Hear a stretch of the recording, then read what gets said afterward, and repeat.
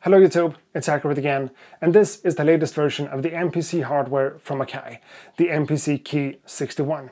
There's been a few rumors and a few leaks and stuff about this one, but I have the actual unit and I want to talk to you guys about this one.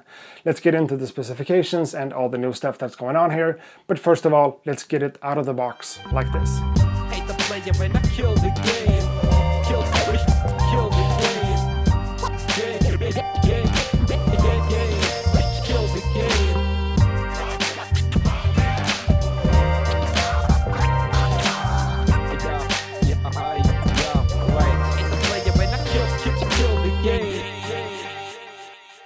So what we're talking about here is basically a brand new standalone MPC, but in the shape and form factor of a workstation keyboard. 61 velocity sensitive keys, 16 drum pads, the touchscreen, transport controls, as well as this touch slider over here that we first saw on the MPC Studio.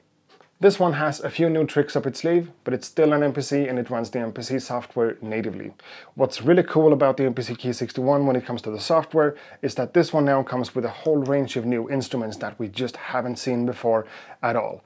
That's really exciting and cool, and since there is a lot of stuff to talk about here, I'm not going to be able to cover the instruments in this video. Let's focus on the hardware and the actual device, and I'm going to make another video tomorrow or the day after that to focus on the instruments themselves.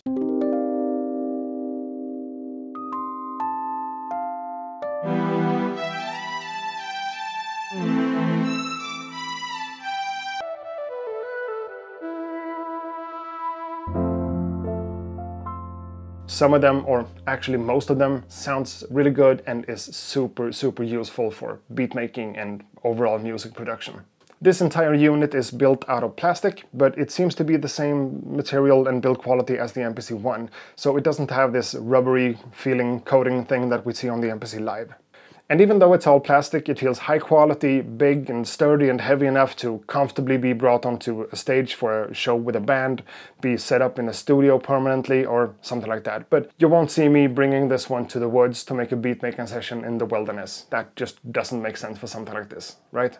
And when it comes to the hardware, this one has a little bit of this and a little bit of that. So the pads are the same ones as we found on the MPC-1, so the smaller size MPC pads. That's not a problem to me. I've gotten used to the ones on the one, but it's worth mentioning that they're not the full-size MPC pads as the MPC Live has. But still.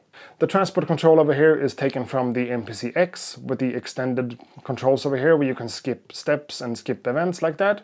We have the same style of 4 Q-Link knobs over here, similar to the ones we see on the MPC Live, not 8 or 16 of them, but 4. The 7-inch touchscreen is the same as we've seen before, and this touch slider over here is taken from the MPC Studio, but it's a little bit shorter and a little bit wider, but it has the same functionality to it. We can use it to control our effects, to play notes in scales or whatever, depending on what we set up on the MPC itself.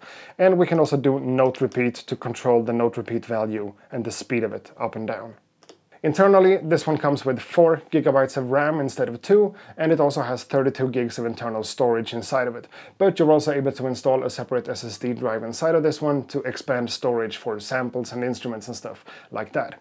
Having 4 GB of RAM makes total sense to me because they're now introducing more instruments and more sample libraries and stuff like that, and more RAM equals more memory to load samples, instruments and bigger chunks of audio onto. It's worth mentioning that the MPC KEY61 doesn't come with a built-in SD card reader inside of it like the other MPCs do.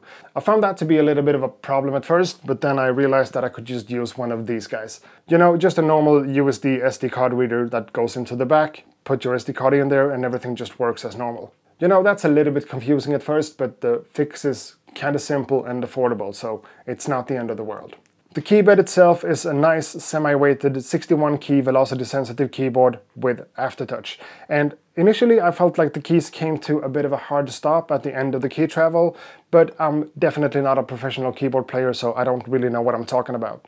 And it took me about 5 minutes to realize that that's probably more of a feature than a drawback. And for all I know, Scott Storch seems to be a big fan of the keyboard, so let's leave that up to professionals like him.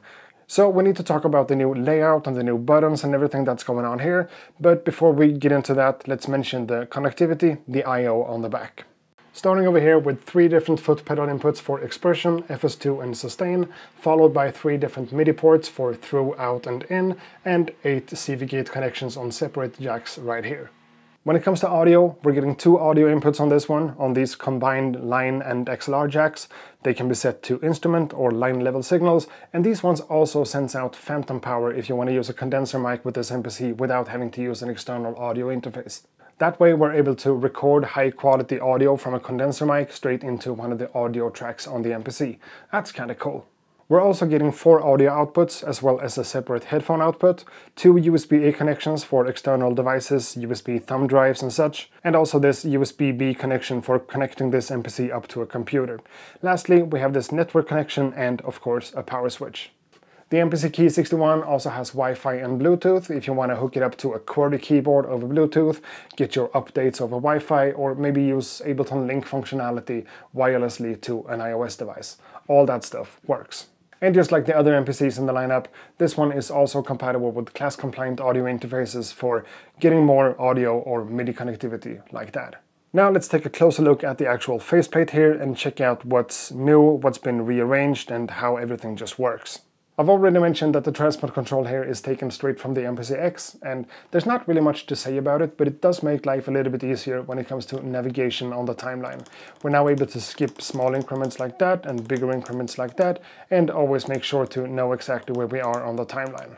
So that's really cool. One thing that is completely new over here though is that we now have a physical button for the automation read or write modes. It goes from write to read, so we always know if we're reading or writing automation, and this used to be just a thing on the screen over here, so I think it's nice to get a physical button for it. We also have the mute, mix, grid, edit, sample edit, timing correction and undo buttons over here, plus this brand new keyboard control one. That basically sends us to a menu where we can change how the keyboard interacts with the system in general. We can edit settings for our aftertouch as well as transposing the keyboard up and down and set scales and stuff like that for the keyboard. So that's kind of cool to see.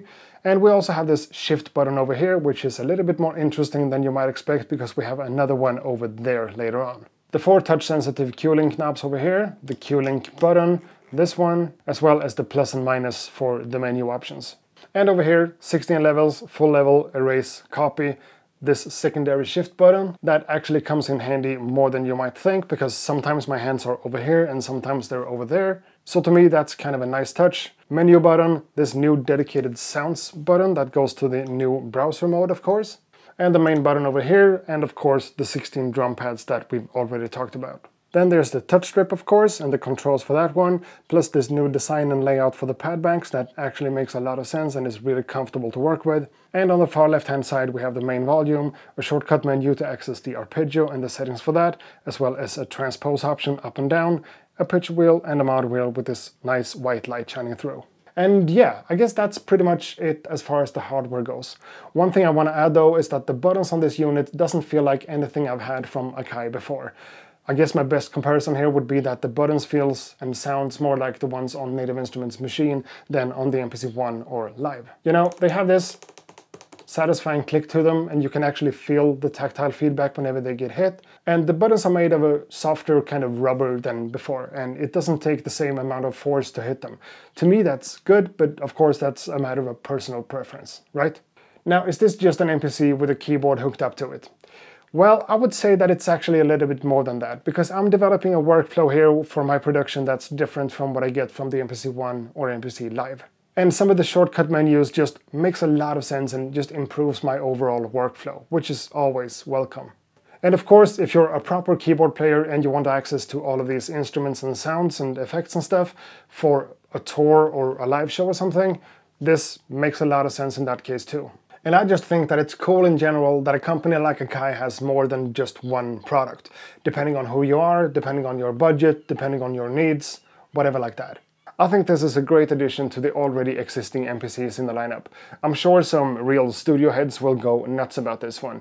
And I use a lot of synths and keyboards and stuff for my beats too, and having something like this available to me to access all the MPC software instruments and plugins, plus the new ones that this one comes with, especially together with all the stuff that we saw in the 2.11 update for this one, that has to do with MIDI filtering, editing key ranges, stacking stuff and instruments on top of each other on different tracks. All the new stuff in the latest firmware just makes a lot of sense on this new piece of hardware. And again, let's do a deeper dive into the new instruments and presets and the settings that it comes with in my next video. I'm not a big fan of using the term game changer, but some of the new instruments here are really something a little bit extra. Now, thanks a lot for watching this video. I hope I've been able to answer some of the questions that you guys might have about this new MPC KEY61 from Akai. I would love some feedback and some questions and stuff in the comments down below, so feel free to leave that right there. Again, thanks a lot for watching. I hope to see you guys in the next video. Until then, ha det gott!